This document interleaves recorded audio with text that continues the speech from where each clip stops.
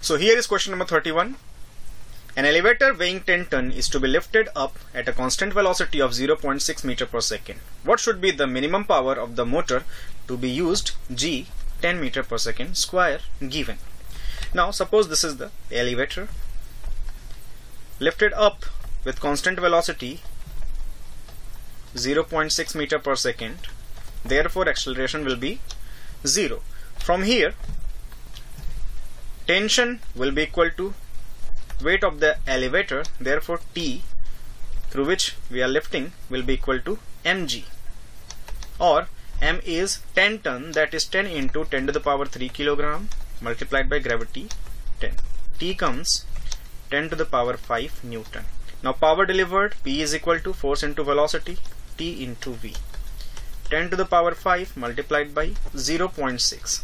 After solving we will get P as 6 into 10 to the power 4 watt, which further can be written 60 kilowatt. Therefore option number 3 is absolutely correct. We will go with third option. Moving on to the next, that is 32 number. A ball is dropped from the top of tall tower.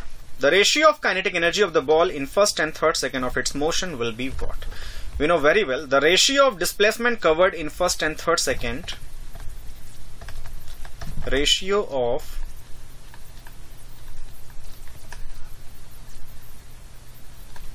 displacement covered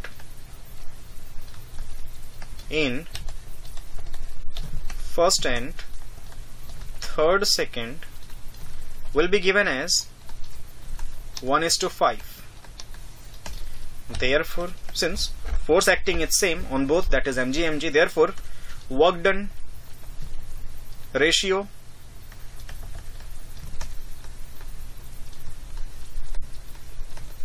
will also be 1:5, and from work energy theorem we know very well that work done is equal to change in kinetic energy. Therefore change in kinetic energy ratio should also be equal to 1:5.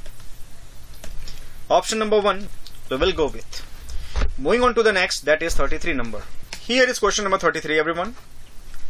Vector V, vector P and vector K if denote velocity, momentum and kinetic energy of the particle. Then, now since we know very well that dk is m vector V dot dv, therefore dk can be written dot product P dot dv.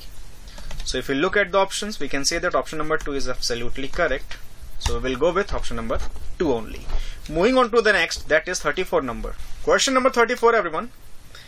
Internal forces cannot change linear momentum of the system, kinetic energy of the system, potential energy of the system, both 1 and 2. Now since we know very well that internal forces, they get cancelled with each other.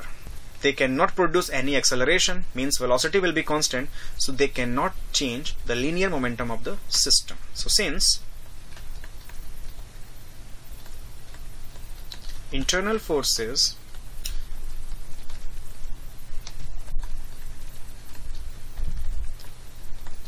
in a system,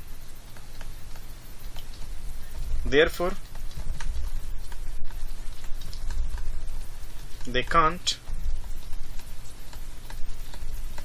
produce acceleration, therefore velocity will be constant, therefore linear momentum will also be constant. So option number 1 will be correct. Linear momentum of a system will be constant due to the internal forces. Moving on to the next, that is 35 number. So here is question number 35 everyone. Two blocks A and B of masses 4 kg and 12 kg are placed on a smooth horizontal surface. A force of magnitude 80 Newton is applied on A as shown in figure. The contact force between capital A and capital B will be what? Now let us consider these two blocks as a whole, means as a system. We will get the acceleration of blocks as total force upon total mass, that is 16. Solving it, 5 meter per second square.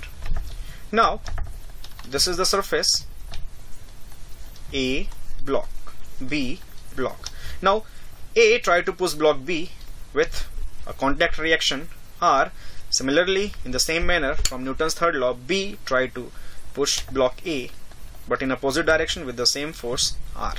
The forces acting on block A will be 80 Newton in right direction, R Newton in left direction. On the other hand, the forces acting on block B is only one force, that is R, due to which it is moving with acceleration A.